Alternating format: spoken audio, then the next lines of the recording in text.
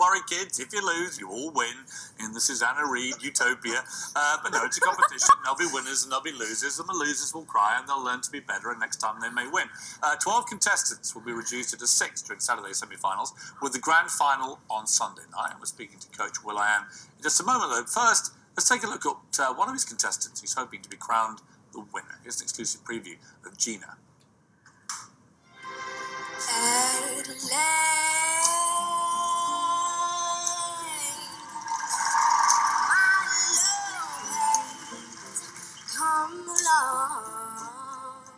Nice. My lonely days are over.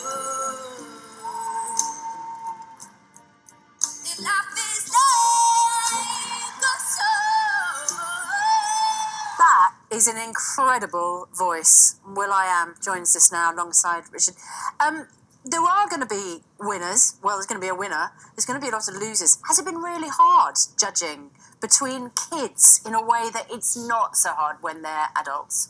Yeah, this one has to be about triple time harder than the adult voice, because saying no to a kid, letting the kid down, you know they want to be there, but then you have to send them home and, reinstate that it's about the experience and learning, so, then you have to risk them going back to school and being bullied because they didn't win.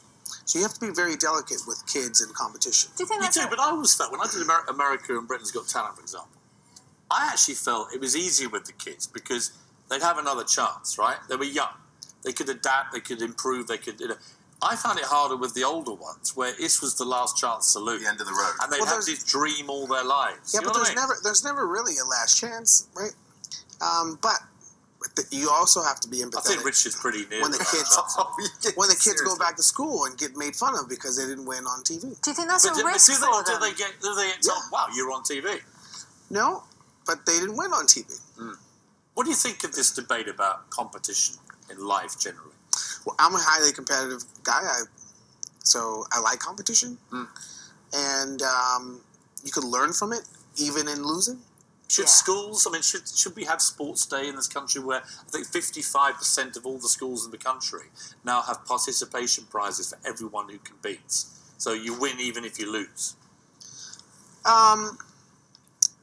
That defeats the whole purpose of competition. Thank you, Will.i.am. But at the same time, I would dial in a little bit more emphasis on scholastics and making sure our teachers are teaching our kids to not just compete for sport, but to compete in society and create jobs. And I agree with that. Someone's pointed out, actually, they tweeted me, Stephen Beaumont, don't be too hard on Susanna. She watches Crystal Palace, so winning is not the be-all and end-all.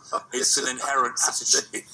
It's just being there. It's just being there. It's a bit like me on this show, just being there, really. I lose out daily, but still I turn in the up. reflected glory. Just I'm here to please the sponsors, Piers, and thank you. Well, let me ask you, Will, when you judge these things, because you've always been on the sort of creative end of things, then suddenly you're there and you're actually able to create a proper star through this system. People knock talent shows. They say that they trivialize industry and so on. Now you've immersed yourself into them. Has your view changed, adapted? Well, we haven't really... I'm a transparent person, so it's not like we have developed like the biggest star yet. But the least that you can do is to give someone perspective on how they could become the architects of, their own career and stick in it for the long haul. I know that it took me about, 12 years before I even got a chance to make money, right? From the 16-year-old to, the almost 30-year-old before I started making money. I just think what drives people in the end is you've got to have a goal of success and achievement and winning. You've got to want to be number one if you're a music star. No. Don't you think? But not everyone can be number one, can they? I just wanted to take care of my mom. Okay. So I didn't want to be number one. I didn't want to win a Grammy. I just wanted to make sure So my when you mom... say you're competitive, what did you mean? I wanted to move out of the projects so my mom and my family could be safe. Yeah. Okay. But to do that, you had to be successful. You have to be focused, and you have to have the surrounding of folks that, resemble the things that you want to accomplish, right? So it's all relative, right? So You become successful, then you're hanging out at somebody's boat, and you realize you're not successful. No So you're matter telling me how the reason- successful you are, there's someone more successful. You just have to be comfortable in the situation that you are. And Have be you learned a grateful. lot from losing? Yeah. What? So let's say that my solo record, Songs About Girls, didn't really perform well, and I got up and wrote I Got a Feeling, and that performed well. But I learned from that. Right, right. We're going to talk to you a little bit more in about 20 minutes' time. Richard, thank you for being here. Yeah. No, you know what? It's always Get a it? pleasure just You know what? popping in. I saw him in the elevator. No, he's learned. Yeah, I know, in my robe, right? You've learned a lot about interview technique just by watching us Yeah, interview. do you know what I've learned, Piers, is actually you glean a lot when you listen. You should try it. Yeah. Depends who you're listening to. Let's listen to Laura, who has a weather Yay. forecast.